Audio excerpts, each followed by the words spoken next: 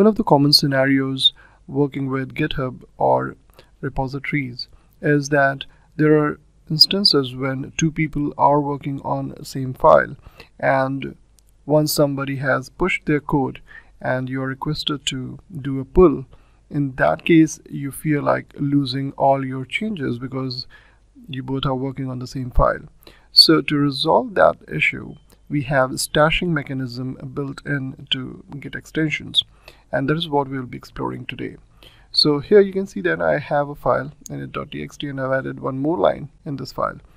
Now what I'll do is I'll be going to Git extensions, and here you can see that I have taken another branch. Now here the first thing that we need to do is check out the branch. So let's go ahead and do that. And as soon as you try doing that, it asks you reset local branch with this name. You can also go ahead and create a new one, or you can simply go ahead and say check out remote branch. Now if you are going to do this, see, you have following options over here available, like local changes, don't change, merge, stash, reset, set as default.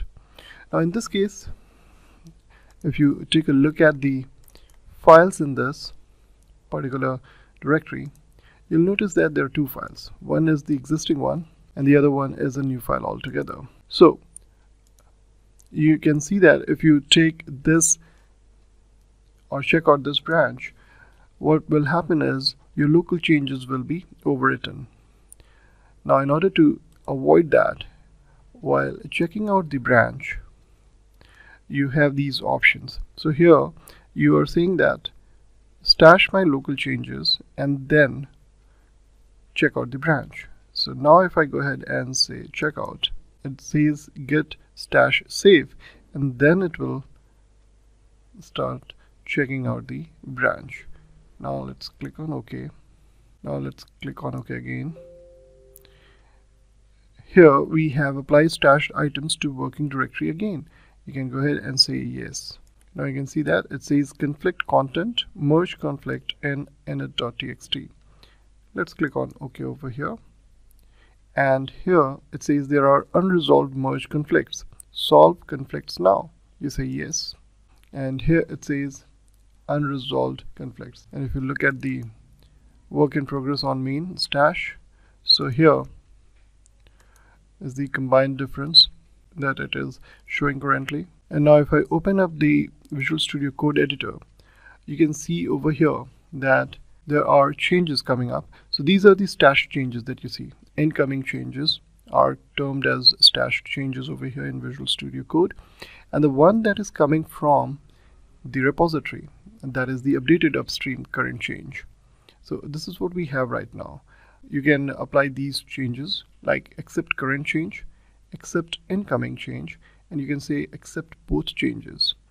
If you feel like yes, there is no need to worry and I can go ahead with both the changes, you can click on this. But if you feel like no, there is something which is conflicting with my line of code, you can go ahead and do compare changes. So when you will be looking into that mode, you can see that the first line says hello world and then there is an exclamation mark extra. So you can take it, you can accordingly modify it over here if you feel like we need that, or this change made by another user.